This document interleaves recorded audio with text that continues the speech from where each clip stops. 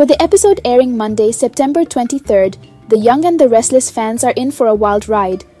Spoiler photos reveal that Adam Newman's anger gets the better of him, resulting in a heated confrontation with Billy Abbott.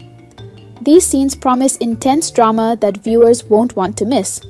Victoria, Amelia Heinle, appears upset as she shares a meal with Cole, J. Eddie Peck, at the Genoa City Athletic Club.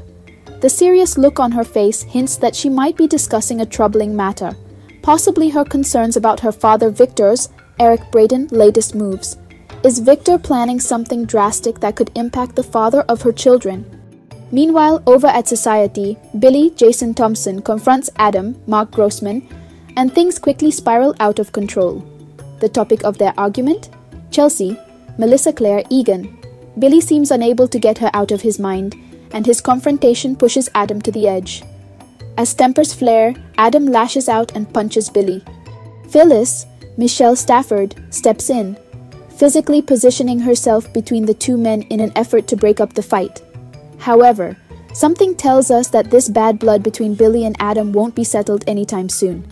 Later, at Abbott Chancellor, Billy nurses his bruised face with an ice pack while Victoria and Phyllis look on.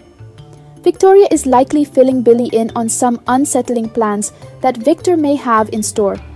Could they be discussing a way to counteract whatever Victor has planned? With the three of them in the room, it wouldn't be surprising if they're cooking up a strategy of their own to fight back. So, as the drama continues to unfold in Genoa City, it's clear that the feud between Adam and Billy is far from over. Be sure to catch all the action on The Young and the Restless to see how this fiery confrontation plays out.